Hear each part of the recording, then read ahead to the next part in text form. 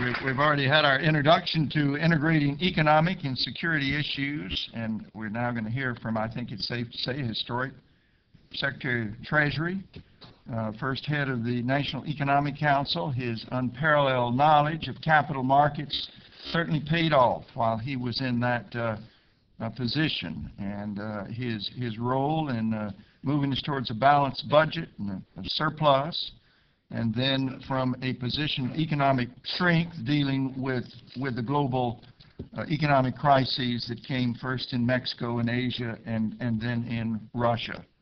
His career at Goldman Sachs led him to the eventual co-chair. He's now chairman of the executive committee of a merged organization, Citigroup.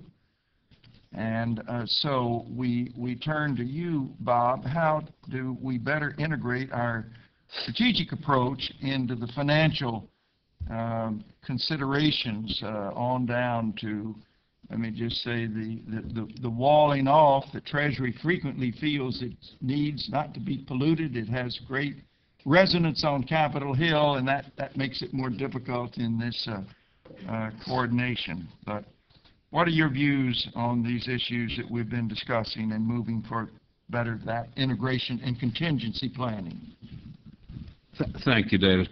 As Tony referred to the possibility of some of our staff members were schizoid, I think, Tony, their view was more the directors were schizoid. But in any event, when President Clinton first asked me to be the head of the new NEC, I came to Washington. I spent about a week here with a yellow pad, and I walked around Washington talking to different. I'd never been in the White House.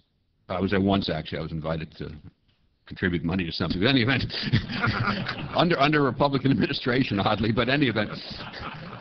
But I didn't get to sleep there. No, but that's not the point. That's not the point. I wandered around Washington for a week with the yellow pad because I figured I'd better talk to people who've actually been in this place, or I'm not going to know what the hell to do. And maybe I didn't know what to do, but at least I tried to learn. And clearly the most valuable person I spoke to was Brent Scowcroft. And Brent was nice enough. I'd never met Brent before. He was nice enough to see me. And then I think he spent almost an hour and a half with me. He scared the hell out of me because he told me he worked 90 hours a week. And I called my wife and I said, how do I get out of this job? But that aside, when you heard his description of what a national security advisor should do, it seemed to me it's a pretty good description of what a National Economic Council director should do. And working with Tony was a pleasure. A lot of things depend on structure, but a lot of things depend on personalities and how people work together. And our thing did work well, Tony. I think it worked very well, except when we disagreed and when you prevailed, and then it didn't work well. Any event, I was asked to respond to 4 questions, and what I think I'd like to do is just read them to you. And you'll see the 3 of them deal with process, and then 1 of them deal with what are the economic issues we should look to going forward. And with respect to the process questions, I think the best answer I can give you is to describe what we did in the Clinton administration, because I actually think that we did have a good set. I agree with Tony. I think we did have a good set of processes and one that worked pretty well. The 4 questions were, oh, and I might add that the processes we put in place, as I'll just say in a moment, were very much influenced and very consciously by the President, by the respect he had for the foreign policy processes of the predecessor Bush administration. The 4 questions were, how can the President ensure that economic issues receive the priority they deserve relative to traditional security issues? 2, how are economic and security objectives and policies most effectively integrated? 3, what is the role of the National Security Advisor and Council staff in coordinating economic and non-economic issues of security? And 4, what are the principal economic challenges facing the new administration? Let me also say that I think this question of how you integrate economic and non-economic issues that relate to international matters is indeed one enormously worthy of focus. And it was interesting to see in yesterday's New York Times and today's Financial Times the discussions that the new administration is beginning to have about this subject. As David said, I was in the White House for 2.5 years, at Treasury for 4.5, and it was a time of enormous activity, and a lot of that activity was of momentous importance. You had NAFTA, GATT, China WTO, we had a Mexican financial crisis, an Asian financial crisis, all the issues around Russia, the countries transitioning to communism. We had one set of events with respect to the dollar that came, at the time at least, was described as a quasi-dollar crisis. We had the launching of the euro. We had the enormous increases in the trade deficits with Japan and with China.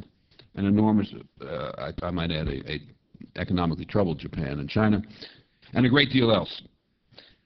And during that entire time, the integration of economic and non-economic considerations, traditional foreign policy, national security, geopolitical considerations, were done in accordance with a very conscious and very deliberate management strategy that President Clinton had developed before he came to office. As I said a moment ago, it was one that was very much influenced by his respect for the processes in the Bush administration with respect to foreign policy and the way they worked. I remember my first interview, actually my only interview, with President Clinton during the transition. It was about a 2-hour discussion. We talked actually very little about economic issues. We talked a lot about how people work together. And what he said was that the Bush foreign policy team managed to work together, at least it was his impression, in such a way that you had real teamwork, that when an issue came up, you had all the relevant parties at the table, that you had somebody at the head of that table who viewed himself as an honest broker, and that all, as a consequence, all the pros and cons of each issue, of each possibility came to the fore, and then you could make a balanced judgment that was best informed by all relevant considerations. And that's what he wanted to do, was to take that same model and apply it to the economic issues. And it was out of that the organization subsequently called National Economic Council came. Secondly, he said he thought that in this world that we were now in, that with respect to international issues that had an economic component, it was very important the economic issues, or the economic considerations rather, be given a weight that was appropriate and not be subordinated, as he felt sometimes had been the case, to national security, geopolitical, other non-economic foreign policy considerations. And that was partly because of the enormous increase in the importance of international economic issues to our own economic well-being, and partly because the resolution. Bye, Ben. 1992 all over again. Any event, and that was partly because in many cases, for example, financial crisis, in order to get the geopolitics and the geopolitical objectives and national security objectives accomplished, you've also got to accomplish economic objectives. And I think this thing basically, I think the concept was right, and I think it fundamentally worked very well. Obviously, each specific matter that developed would raise specific questions of process and which agencies were going to play what role, and those you had to work out. But you did it within the structure that I just described. Very importantly, during the transition, I was sitting with with the deputy for international activities, Bo Cutter, at the NEC, and we got a call from Tony Lake and Sandy Berger. And they suggested, as Tony said, that instead of having separate economic staffs in the NEC and the NSC, which would then work with each other, hopefully, we have a single staff of the international economic people, and that they would report jointly to the NSC and the NEC. And that, it seemed to me, was the final piece in the structure, and a very, very good idea, which we adopted, and that was the structure that was in place then through the whole 8 years. I think for this whole thing to work, it is also very important, as Brent emphasized, that the White House counsels play their appropriate role, which is a role of integration, of honest brokering, but that the counsels not try to reinvent the agencies inside of the White House.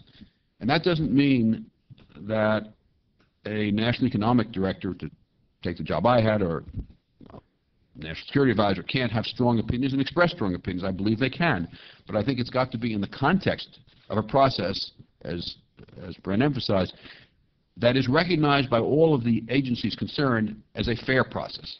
And it's got to be in the context of a process in which it is clear to everybody that the director's views, even if expressed strongly, will be presented no more strongly, or let me put it differently, will be presented fairly in addition to everybody else's views being presented fairly to the President.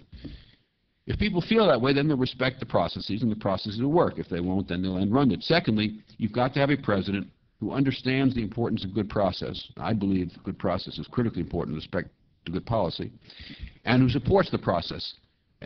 And I can tell you that from the very beginning, President Clinton worked through his National Economic Council, and then on the international economic issues, the NEC and the NSC together, on economic issues. And in the instances when people tried to go around the processes, the President, diplomatically but nevertheless firmly, referred them back to the processes. Well, it didn't take very long before people realized this is how business is going to get done. in our administration.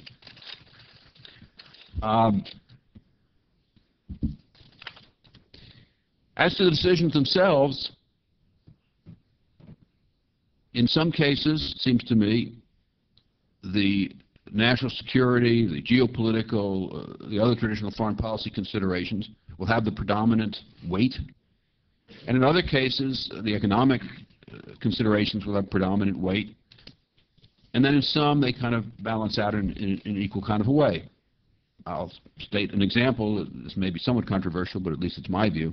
I think that when you have financial crises, as, for example, we had in Mexico and then in Asia, in all likelihood, the economic considerations, at least with respect to the structure and content of the response program, would appropriately have the predominant weight, because if you can't reestablish credibility in the financial markets, then you won't solve the economic problem, or at least you won't have a reasonable chance, which is the best you ever have, of solving the economic problem. And if you don't solve the economic problem, then you're not going to be able to deal with the national security, geopolitical, and other problems. In trade issues, it, I think, is a very much more complicated question, because very often in trying to accomplish, for example, with respect to trade enforcement, in trying to accomplish a trade objective, you can have significant adverse political or diplomatic effects. And there it's a very careful balancing and a weighing and a set of trade-offs. I think the key is to have processes that will enable whoever is going to make the ultimate decision, at least in our administration, they very often were made at the presidential level, see all the competing considerations. On these very difficult trade issues, where there very often were competing considerations, particularly when you're talking about sanctions and enforcement, we had meetings that were very actively co-chaired by the National Security Advisor and the Director of the National Economic Council. The trade representative was the lead agency in terms of doing the analysis and presenting the material, but everybody had an opportunity to have an equally strong say. And of course, with respect to implementation, once the decision was made, USTR was the lead agency. Finally, I think all of this works or doesn't work depending on the atmosphere that a president creates in his administration. In the case of the administration now leaving, President Clinton really did have a very strong sense of trying to create the kind of environment in which people would, to the extent practical, given human nature and its peculiarities, in which people would work together in a reasonably collegial and reasonably mutual supportive way. I don't think there's any question that when he interviewed people for cabinet jobs and senior White House jobs, he was focused not only on their substantive expertise and their political savvy, but very much focused on whether he thought they would fit with other people. I know of one instance in particular where somebody who was being very seriously considered for a cabinet position, this was not the beginning, but it was a little further along the process, didn't get the job because the president felt that that person had very sharp elbows and would not fit into an environment in which people were trying to work in the manner that I have just described. Let me conclude by listing what I think, or at least some of, the principal international economic challenges facing the new administration. And I list them in no particular order, and undoubtedly I'm missing some. They're as important as any as that I've listed. When I think about markets and such matters, by the way, it always strikes me that what you try to do is you try to think of everything you can that would affect markets. And you always have to recognize the thing that's most important is probably something you never thought of, which is why life is curious and dangerous. Well, it's not the only reason, but it's one reason. Any event, let me I jotted down what struck me as some of the issues. Let me list them for you. One of them is continuing to promote trade liberalization. I agree with Tony, open markets. I think our own open markets contribute enormously to the economic conditions of the past 8 years. And I think trade liberalization abroad and keeping our own home markets open here should be a prime priority of a new administration. And I think that includes getting, to get very specific, getting either fast-track legislation or some effective alternative to it. Secondly, is countering the, in my view, exceedingly dangerous backlash against globalization, not only in this country but around the world. Increasing foreign aid to developing nations, which now buy something like 35 to 40% of our exports, and that includes support for the World Bank, the other international development banks, the IMF, helping Russia and the other nations transitioning from communism. In some instances, I think in some of these cases, I'm thinking of Russia most specifically, we were faced with situations where all the choices were probably bad. In some sense, all the choices were very difficult, and so the point was to make the least difficult choice. But nevertheless, I think it's extremely important to be supportive with respect to these countries. Effective response to future international crises, in my view at least, given the way markets work, the inherent tendency that I at least believe exists in markets and economies to go to excess, I think it is virtually inevitable that we will have future international financial crises, and I think it is very important that we have effective response as well as prevention to the extent that that's possible. Promoting a strong dollar, which is one of the maxims of our administration. We even said, in the very same press release that we announced we were buying the yen in intervention, we also announced we favor a strong dollar, which I thought was quite a rhetorical accomplishment. But in any event, and then when the press asked me, well, how can you say both? I say, well, that's because we believe in both. And then finally, continuing to reform the financial architecture. For me, the 6.5 years I spent in government, and many of you are far more experienced in government than I have been, but it was really a remarkable experience. It was an opportunity to cope with the complex and I think in many ways unprecedented problems of a new and complex global economy. I believe that the processes the President put in place contributed greatly to the successes we had, although we certainly had our failures as well. And I wish the new team the best as they now carry forward in dealing with this complex world. Thank you.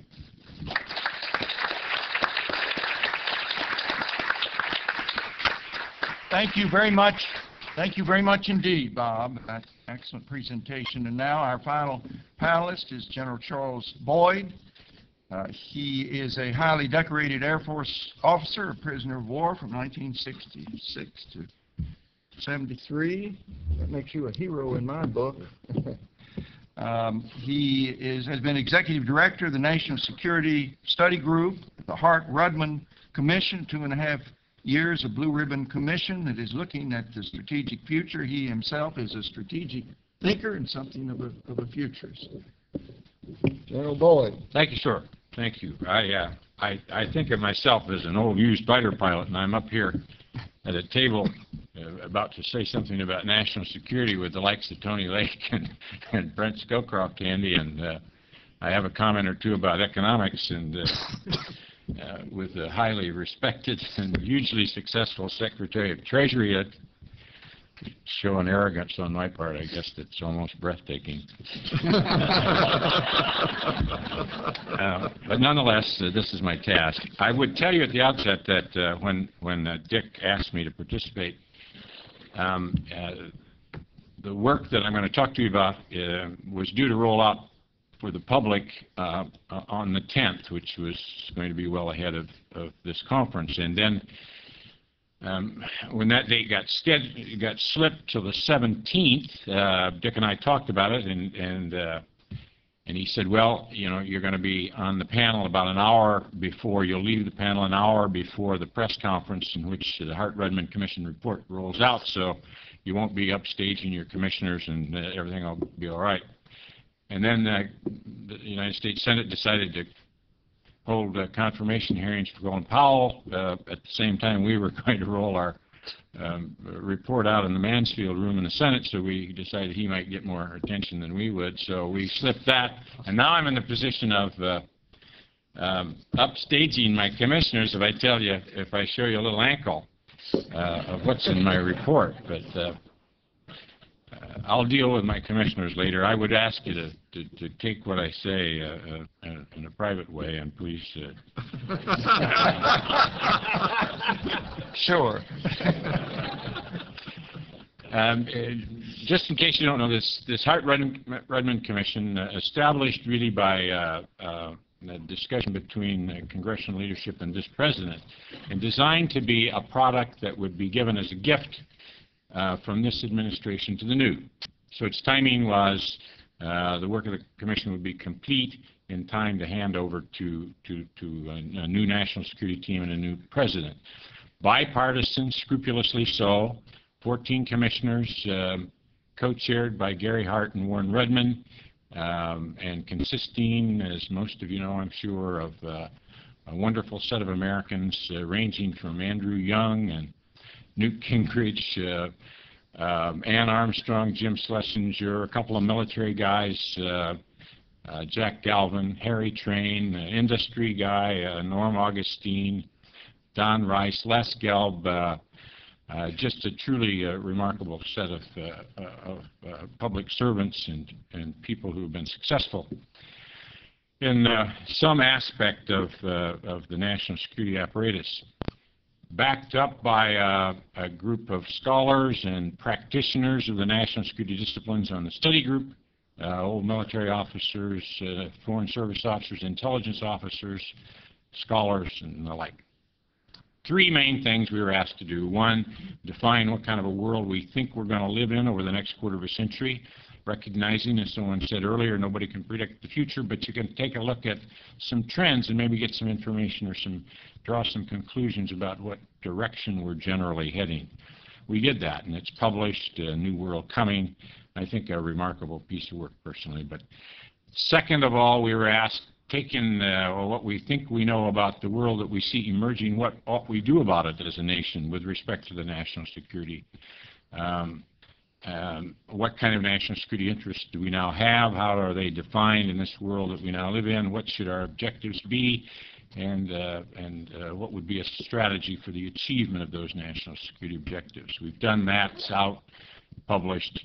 And the third phase, which is really the bulk of this document, which is about to go to the printer, take a look at the structures and the processes by which this nation formulates and executes its national security policies. And is that structure, the architecture, still adequate to the need, or might there be some readjustments that you could recommend? And so it is that we have done that. Quickly, by way of review, the world we saw coming was one in which, in terms of science and technology, the rate of change was accelerating at a breathtaking pace. The world is changing in ways that are hard for us to even grasp. 90-some-odd% of the world, the number of scientists that have lived in the course of human history are alive today, all reinforcing each other and producing a synergism that is just breathtaking. The process of integrating economics on a global basis is occurring also at a breathtaking pace. And yet at the same time, a very large fraction of the world's people are not involved in that integrating mechanism. And as a result, a division between those who are and those who aren't is widening, and thus may be the source of much of national security concern over the next quarter of a century. We were asked to look at our own nation, the changing nature of our own society, and the implications for national security there. I think most of us all look alike, the ones that sit on the panel, unlike a very, very diverse nation that now we are becoming.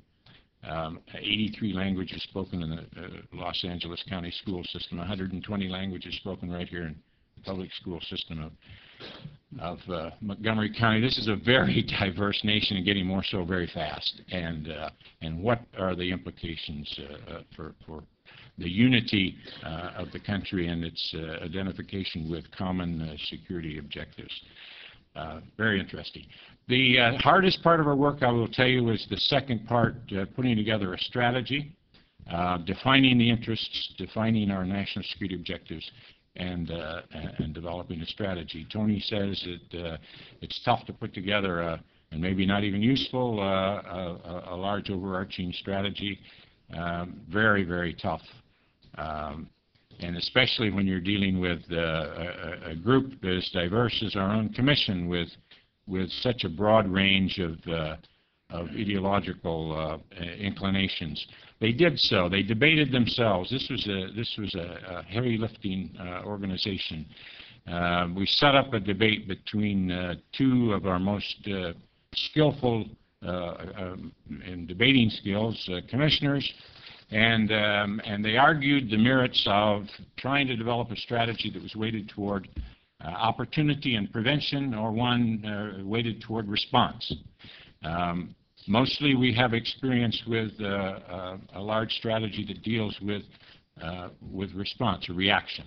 And indeed, as I think David mentioned, the resource allocation process leans very heavily today toward the response tool, the military, and very lightly toward the opportunity or the prevention tool.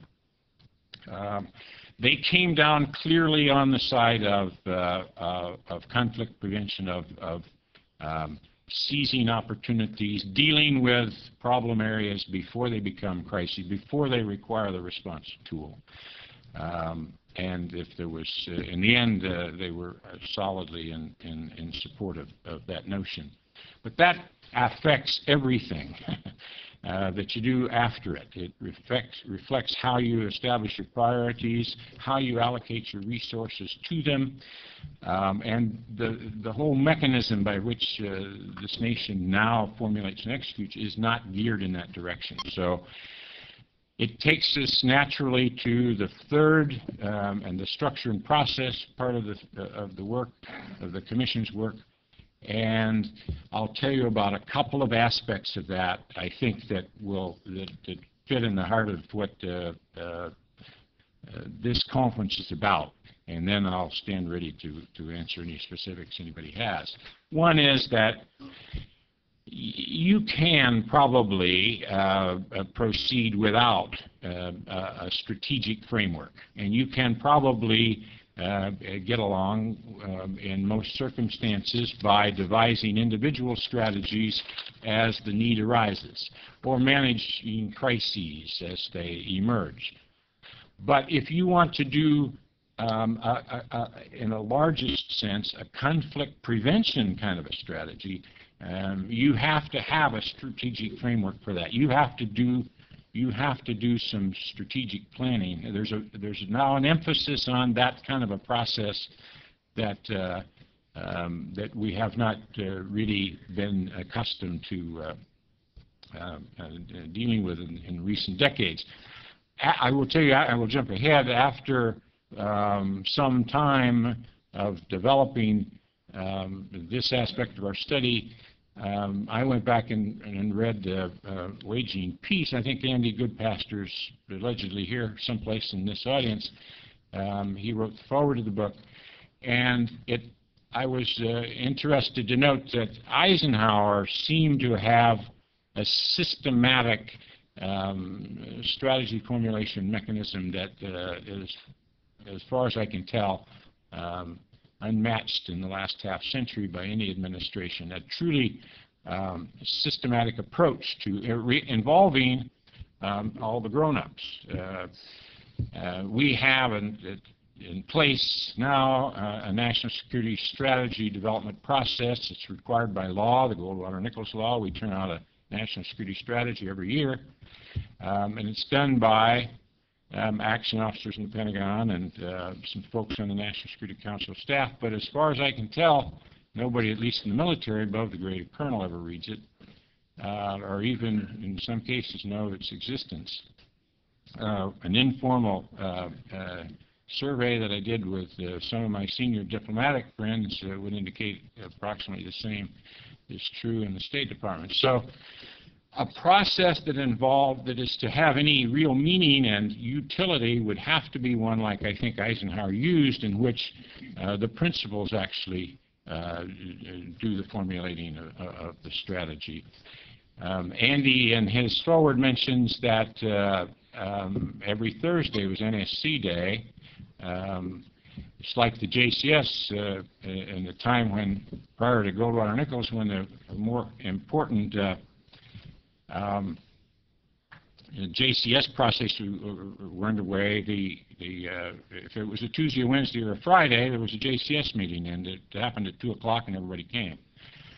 Such a thing existed at that time. So we call for the establishment of, and in some detail, a strategy formulation process, a strategic prioritization process, which produces a vehicle then that can go through OMB to the departments for the allocation of resources within those strategic priorities.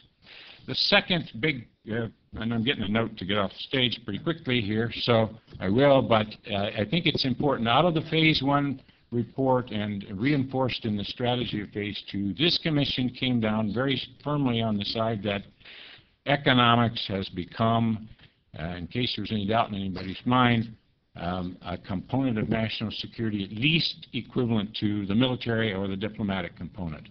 And we are not structured in such a way to give recognition to that fact, nor to integrate in the processes all that that kind of a decision implies.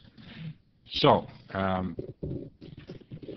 this commission is calling for the President and the Congress to establish the Secretary of the Treasury as a statutory member of the National Security Council, and a mechanism that would no longer require a National Economic Council. The international staff would become an integrated part of the National Security Council staff. That domestic piece would become a part of the Domestic Policy Council. And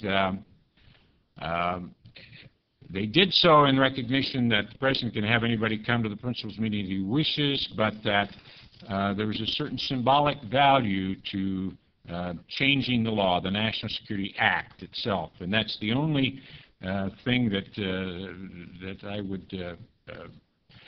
One of my questions that Dick Solomon asked me to answer was, do we need a new National Security Act? And the answer is no, but we need to tweak the one we have.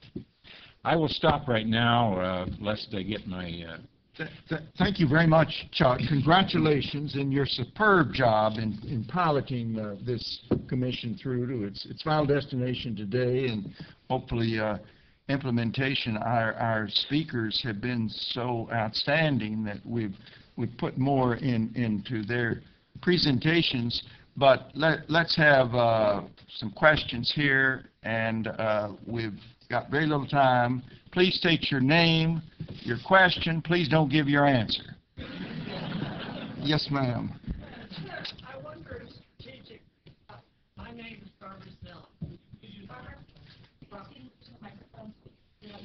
The microphone back here. He's moving it up to meet you.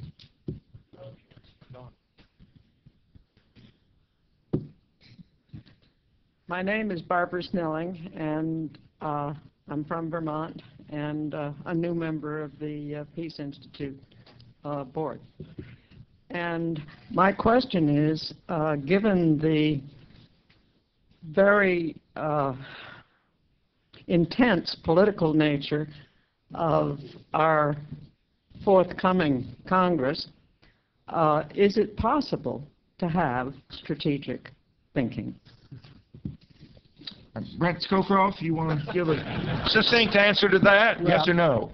Well, we have expand more. We have very carefully avoided any discussion of the Congress, which is a very important part of the process, and it is my humble view that the Congress is broke and needs to be fixed as more than the executive branch. That was very succinct. Who's next? Well, we've got a satisfying. I will turn this back to our President. I want to thank you, gentlemen, for really wonderful presentation.